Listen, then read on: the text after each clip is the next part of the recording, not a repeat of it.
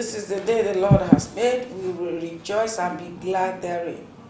We appreciate the grace of God that brings us here and the grace of God that is upon you that made you to tune up at this time.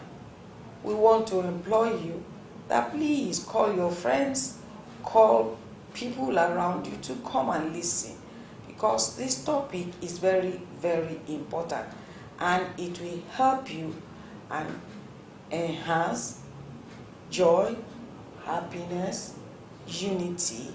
If you can take heed of those things you will hear from us, the Lord will bless you in the mighty name of Jesus. This is coming to you from Family Outreach Ministry and Foundation, courtesy of the Apostolic Church, Nigeria. The Lord will bless you in the mighty name of Jesus. Shall we just pray? Father, we thank you for another grace to open our mouth for you to feel it. We give you all the praise. Be thou exalted in the name of Jesus. Lord, this is another day. You know the need of your children. Father, you will meet it in the name of Jesus. Every family going through separation, gradual separation, Father, we ask for your mercy upon their life. That, Lord, you will turn things around by what you will give to them today in the mighty name of Jesus. Testimonies will fill your mouth, and all shall be to the glory of the living God. In Jesus' mighty name we pray. Amen. You are welcome back in Jesus' name. Akin káàbọ̀ ní orúkọ Jésù Kristi. The topic we are treating, we are still on it, separation in the family. Àkòrí tí à ń yẹ̀wò àṣìwà lórí rẹ̀ náà, ìyapa nínú ẹbí. And the subtopic we are treating is causes of separation. Àti ohun tí à ń yẹ̀wò nínú èyí náà ni wípé ohun tó ń fa ìyapa nínú ẹbí.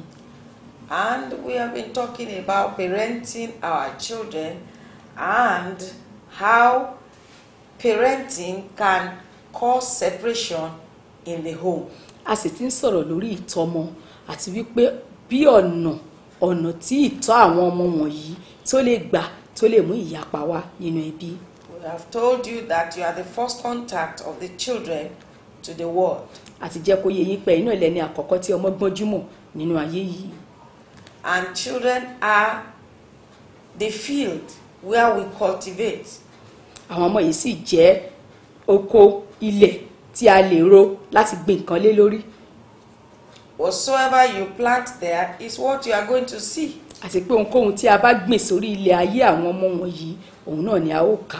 And we told you can plant through your behavior, through your conduct, through the way you speak, through the way you take issues in life. If it is aggressively, if it is in love, the children can see all, and you are planting on their land. Whatsoever you plant there, just like the Bible says, that is what you are going to reap. A sì jẹ́ kó yé wa wípé àwọn ọmọ wọ̀nyí bí a ṣe pé ayé wọn ní ilẹ̀ yìí, ọ̀nà tí a bá gbà gbìn sórí wọn, òun náà lè máa fi ká. Bá a bá gbìn nínú ayọ̀ àti àlàáfíà, a ó ká. Tá bá sì fi ìbínú, ìrunú, ká má lè fi pẹ̀lẹ́ hùwà sọ̀rọ̀, ní bẹ́ẹ̀ náà la ṣe máa ká. Torí ìwà wa àti ìṣe wa ní ọ̀nà tí à ń gbà gbìn sínú ayé àwọn ọmọ wọ̀nyí. And there's one aspect that we wouldn't want to leave out in parenting your children. Bẹ́ẹ̀ ni ọ̀nà kan ṣíṣì wà tá àti ẹ fẹ́ gbàgbé rárá tá a fẹ́ fi sílẹ̀ nínú ọ̀nà tí a lè gbà láti fi tọ́ àwọn ọmọ wa. Do you know the friends of your children? Jẹ́ wàá mọ̀ àwọn ọ̀rẹ́ àwọn ọmọ rẹ bí?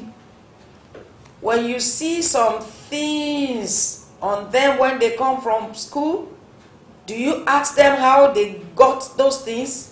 Bí ẹ bá rí àwọn nǹkan tó yàtọ̀ díẹ̀ tàbí tẹ́ ẹ fi fún àwọn ọmọ wọ̀nyí tí ìṣepẹ́ yìí lẹ rà fún wọn lọ́wọ́ àwọn ọmọ wọ̀nyí, ǹjẹ́ tí ẹ bi wọ́n léèrè pé báwo ni nǹkan wọ̀nyí ṣe dọ́wọ́ rẹ? Do you see a child behave in an uncomely manner? Do you neglect it? Do you overlook it? Do you take up the child to know where that kind of behavior is coming from. Nígbà tó bá dé táwọn ọmọ wọ̀nyí bá ń ṣìwàwù, ṣé o kàn mójú kúrò ńbẹ̀ ni, o kàn dákẹ́ sí ni, àbò béèrè o pé àkíyèsí àwọn ọmọ yìí sí lápé kí wọ́n náà wá dìde kó wò pé níbo lóríṣìí ìwà búburú yìí ti ń súnbọ̀ nínú ayé àwọn ọmọ wọ̀nyí. These are very important things for you to do as parents. You must have this understanding of your children if you are good parents. Àwọn nǹkan wọ̀nyí ni tí a gbọ́dọ̀ ṣe gẹ́gẹ́ bí òbí. A gbọ́dọ̀ ní ìmọ̀ nípa àwọn ọmọ wa, ohun gbogbo tó gbègbè ayé àwọn ọmọ wa ró, bí a bá tọ́ wọn sọ́nà lọ́nà tó dáa gẹ́gẹ́ bí òbí tó dára. As bad parenting, you may see your children brought in something from school. You did not ask him, how did you bring this one? Who gave it to you? And ask it out. If he says, my friend, who is that friend? What is his name? When you begin to ask a child after such thing, he knows he cannot bring something that does not belong to him home. Nígbà tá bá rí nǹkan lọ́wọ́ àwọn ọmọ wa, ṣá ń pe àkíyèsí wọn sí. Nígbà tó bá ta pe àkíyèsí wọn bá ní ọ̀rẹ́ mi ni, ṣá bẹ̀rẹ̀ sí láti mọ̀ pé irú ọ̀rẹ́ wo ni, kí lorúkọ ọ̀rẹ́ rẹ̀ yìí, níbo ló wà, níbo ló ń gbé. Ká bá ti bẹ̀rẹ̀ sí béèrè arú àwọn ìbéèrè báwọn yìí, àwọn ọmọ wọ̀nyí ti mọ̀ pé àwọn ò kàn lè dédé mú ohunkóhun tó bá wù wọ́n wọ ní ilé wa. Golf View Hotel and Suites gives you a free view of golf games going on live on Ikeja Golf Court from the comfort of the hotel rooms, especially the VIP rooftop lounge. The rooms are exclusively luxurious, easily accessible, about 5 minutes drive from the local airport and approximately 10 minutes from Murtala Muhammad International Airport. Golf View Hotel and Suite is situated at number 12 General Adeyinka Adebayo Road, GRA Ikeja, Lagos. Call 0700 Golf View and 07000 Golf View for reservation. Golf View Hotel and Suite, a bright and beautiful magical experience. Do you ask the child, how many does that your friend have that made him to give you one? You will know whether the boy or the girl stole that thing from his friend or not. Ẹ wá bi léèrè wípé ọ̀rẹ́ rẹ tó ló fún ẹ ní nǹkan wọ̀nyí, mélòó rú nǹkan wọ̀nyí ló ní tó fi lè fún ìwọ nìkan. Àwọn ìbéèrè wọ̀nyí ló máa jẹ́ kó mọ̀ bóyá ṣe lọ ọmọ rẹ gan pàápàá tó lọ jí lọ́wọ́ ọ̀rẹ́ yìí. You should take the school bag of your son or your daughter and check at sundry times when the child does not expect you to check. Bẹ́ẹ̀ náà ni gẹ́gẹ́ bí òbí, ojúṣe wa ni pé ká gbé àpò wọn tó ń gbé lọ léèwé ká máa yẹ̀wò lóòrèkóòrè nígbà táwọn ọmọ wọn yóò tiẹ̀ fiyèsí pé a lè tú àpò wọn wò ká máa tú wò láti mọ̀ tán kó jọ síbẹ̀. Some children will tell you, it is my friend who said I should keep it for her or him.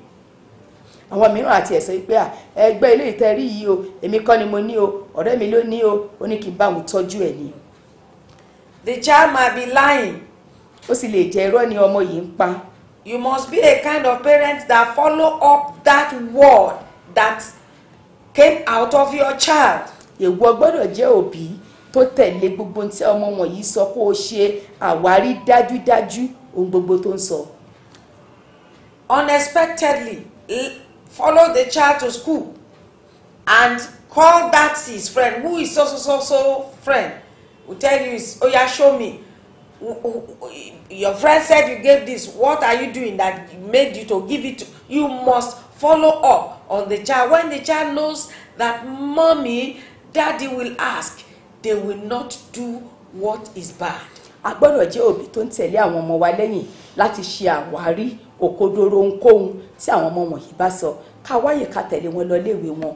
Ká bá dé léèwé gẹ́jẹ́ ká pé ọ̀rẹ́ tó bá béèrè tó sọ pé fóun ta ni lágbájá yìí, ìwọ ọ̀rẹ́ gbọ́ ṣe lóòótọ́ ọ̀dọ̀ rẹ ní nǹkan wọ̀nyí sí wá, báwo ló ṣe báwo ló ṣe jẹ́wọ́ ló fún. Àwọn nǹkan wọ̀nyí tá à ń ṣe yìí á jẹ́ kí àwọn ọmọ wọ̀nyí mọ̀ wípé à ń gbin ìbẹ̀rù sínú ọkàn wọn pé wọn ò kàn lè dédé máa mú ohunkóhun tó bá wù wọ́n wá sínú ilé.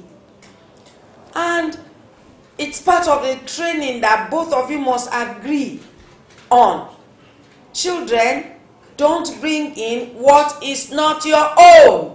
Ó sì gbọ́dọ̀ jọ tí ẹ gbọ́dọ̀ jọ fi ìpinnu sí gẹ́gẹ́ bí bàbá àti ìyá wípé nínú ẹbí yìí o, ọmọkọ́mọ kan ò lè mú ohun tí kìí ṣe tirẹ̀ wọ inú ẹbí wa. Ẹ sì jẹ́ káwọn ọmọ wọ̀nyí kó yé wọn pé ẹ̀yin ọmọ ẹ má ṣe mú ohun tí kìí ṣe ti wọ inú ẹbí wa. When you let them know that standard and you follow up on that standard, I am telling you, such children will be disciplined. They will not take what does not belong to them. When they see some things on the floor, they will not pick it because they will say it is not my own. What other children will do, and will not, nobody will ask them, why did you do this thing? It is highly good for good parenting to ask after everything about or whatever they see in the life of the children. Nígbà tá a bá ń ṣe nǹkan wọ̀nyí lóòrèkóòrè, àwọn ọmọ wọ̀nyí á gba ìkọ́ni tí ó bẹ́ẹ̀ gẹ́ tó bá rí ohun tí kì í ṣe tiwọn nílẹ̀ wọn ò ní fẹ́ mú wọn ní eléyìí ò ṣe tèmi mi ò gbọ́dọ̀ mú àwọn òbí mi ò gbọ́dọ̀ rí eléyìí ní wípé à ń kọ́ wọn ní ẹ̀kọ́ gẹ́gẹ́ bí òbí rere à ń kọ́ àwọn ọmọ wọ̀nyí ní ọ̀nà rere láti máa hùwà rere. And I want to tell you that some children are smarter than you. Bẹ́ẹ̀ làwọn òbí gbọ́dọ̀ mọ̀ye nǹkan wọ̀nyí o pé púpọ̀ ní àwọn ọmọ wọ̀nyí gan wọ́n gbọ́n ju àwa pàápàá lọ. And if they are smarter than you, you need grace from above to know beyond their smartness. Tí àwọn ọmọ wọ̀nyí bá ń fi hàn tó ń rí nínú ìgbé ayé wọn wípé wọ́n ń hùwà bí ọlọ́gbọ́n ju òbí wọn lọ nínú ọ̀nà àrékérekè báwọn yìí ò nílò oore ọ̀fẹ́ Ọlọ́run pé kí wọn náà fi gbọ́n tayọ wọn. Without that, I pray you would not be guilty of bringing up this child. Láì bá sí eléyìí oore ọ̀fẹ́ yìí tó máa mú ẹ tayọ irú ọmọ bẹ́ẹ̀ ó gbàdúrà ò ní jẹ̀bi irú ọmọ yìí o. Know the friends of your children. Mọ àwọn òbí àwọn ọ̀rẹ́ ọmọ rẹ. When you see your child with a kind of character, ask after it. Please know why that child behaved that way and watch the friends round about such a child to be able to caution him or her from such friends. Òbí gbọ́dọ̀ lè jẹ́ ẹni tó mọ̀ye nǹkan wọ̀nyí kó bá lè mọ bó ti máa tọ́ ọmọ rẹ láti máa dẹ́ lẹ́kun ibi tó yẹ kó jẹ mọ́ pẹ̀lú àwọn ọ̀rẹ́ rẹ̀ irú àwọn ọ̀rẹ́ búburú báwọn yìí kó lè dẹ́kun kó lè mọ bí àti dúró láti má kó pọ̀ pẹ̀lú wọn. When I was younger, it was a friend who taught me, because I used to see her bringing money to school and spending. And one day I asked her, your parents are very rich. You bring this lot of money to school and you buy everything and you are giving people. And she's my friend. And one day she now told me, said, do you know where your mommy keeps her money? I said, yes. He said, where? I said, under his pillow. He said, take something there. She will not know. Ní ìgbà tí àwọn màmá kéré wọ́n ní ọ̀rẹ́ kan ọ̀rẹ́ yìí ló fojú wọn sí àwọn tí à ń wo ọmọ ọ̀rẹ́ wọn yìí pé ní gbogbo ìgbà ló máa ń mówó wá sí ilé ìwé tó máa ń ná tó sì máa ń ra nǹkan fáwọn ọ̀rẹ́ rẹ̀ hàn wí léèrè wípé àwọn òbí rẹ̀ máa lówó tó pọ̀ lọ́wọ́ o tó máa ń nọ́rú owó tó tó yìí fún ara rẹ̀ àti fún àwọn ọ̀rẹ́ rẹ̀ ó wá bi àwọn náà léèrè lọ́jọ́ kan wípé ṣé ìwọ mọ ibi tí àwọn òbí rẹ̀ ń kówó sí ẹ̀wọ̀n dalẹ̀ wọ́n ní mo mọ̀ wọ́n ní níbo náà ń kówó sí wọ́n ní lábẹ́ ìrọ̀rí ni ẹni lọ mú iye díẹ̀ wà nú ẹ̀.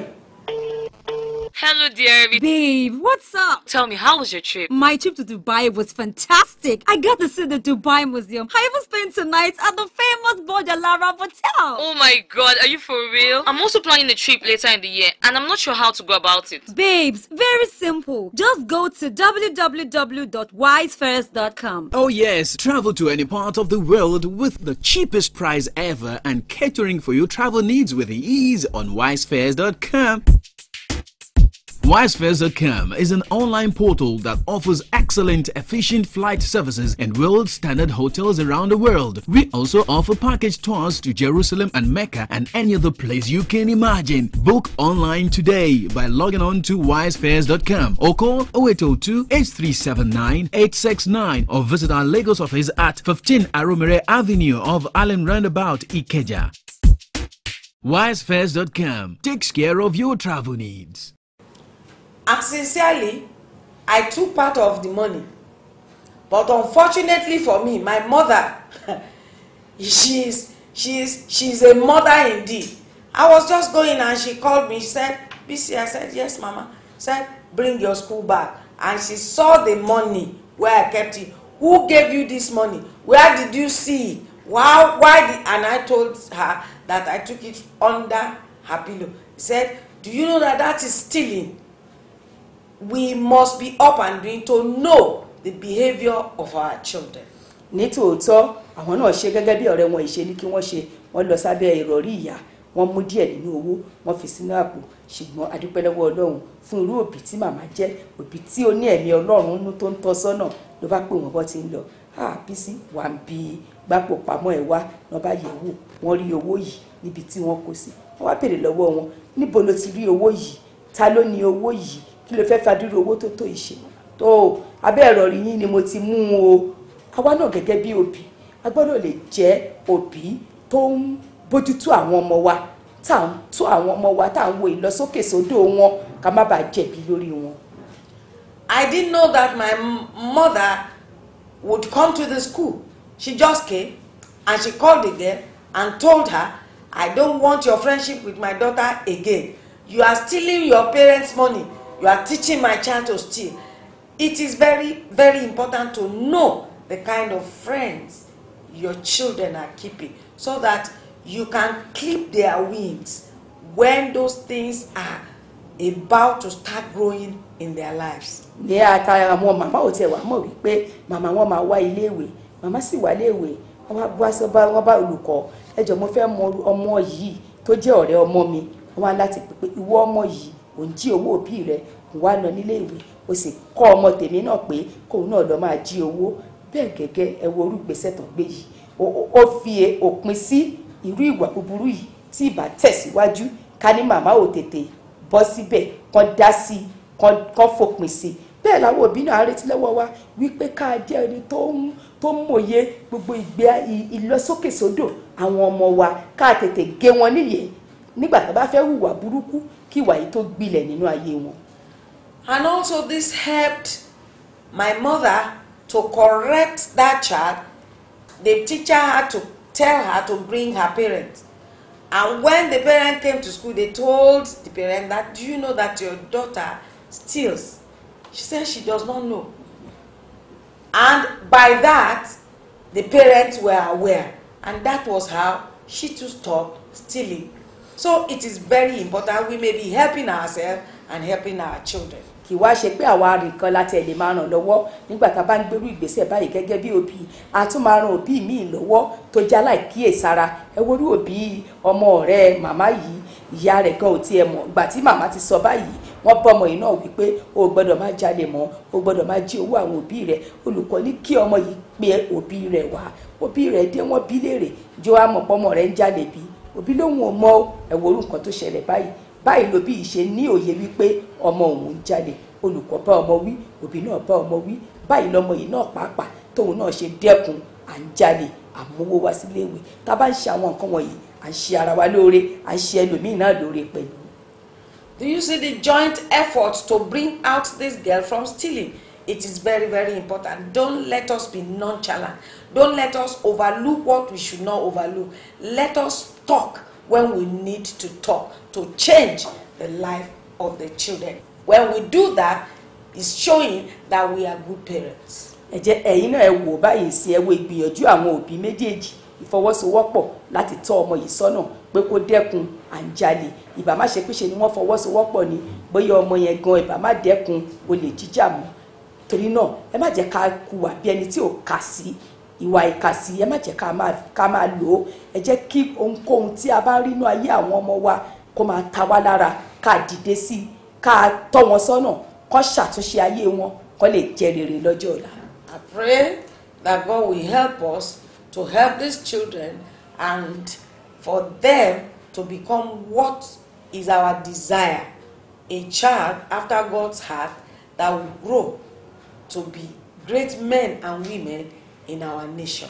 A gbàdúrà wípé Ọlọ́run á ràn wá lọ́wọ́ láti lè pẹ́ kalẹ̀ máa kọ́ àwọn ọmọ wa kán lè jẹ́ bí Ọlọ́run ṣe fẹ́ kí wọ́n jẹ́ nínú ayé wọn, kán lè di ẹni ńlá àti orílẹ̀-èdè ńlá tó máa gbé ògo Ọlọ́run yọ àti ògo ìdílé àti ẹbí pẹ̀lú. Also, we cannot finish by not talking about there are some parents, they don't listen to correction. The children are watching you. You must learn to take to correction. When your spouse sees something and he or she complains about it, please don't howl on that your spouse. Don't shout him or her down. Look into that thing and see whether indeed you are that kind of parent who takes to correction or who does not take to correction. Bákan náà la lè parí títọ́ ọmọ lọ́nà búburú yìí tá a bá mẹ́nubà pé àwọn òbí mìíràn wà tó jẹ́ pé àwọn fúnra wọn gan wọn ń gba ìtọ́ni òbí fúnra rẹ̀ wọn ń gba ìtọ́ni bóyá ṣe lọ́kọ́ bá ìyá wí ìyá náà wá bẹ̀rẹ̀ sí pariwo kò ní fayọ̀ gbà bá a bá fayọ̀ gbà àwọn ọmọ wọ̀nyí náà ń wò wá a gbọ́dọ̀ lè jẹ́ àpẹẹrẹ rere fún ìgbé ayé wọn. If you refuse to take correction and your children are looking at you, when you correct those children that what they are doing is wrong, they will not listen to you because you did not listen to their mom or their dad when he was correcting you too. Tó wá wà bẹ́ẹ̀ nìyí o nígbà tá a bá jẹ́ òbí tí ò kí ń gba àtúnṣe tó bá ń tọ́ wa sọ́nà àwọn ọmọ ìwọ̀nyí ń wò wá àwọn ọmọ yìí náà wá máa wò wípé ìmàmá kì í gbà àtúnṣe tí bàbá bá ń bá yín wí bàbá kì í gbà àtúnṣe tí màmá náà bá ń sọ̀rọ̀ tiẹ̀ àwọn náà wá yí gbì sínú ẹ̀ pé àwọn náà ò ní máa gba àtúnṣe nígbà tẹ́nikẹ́ni bá ń bá wọn wí.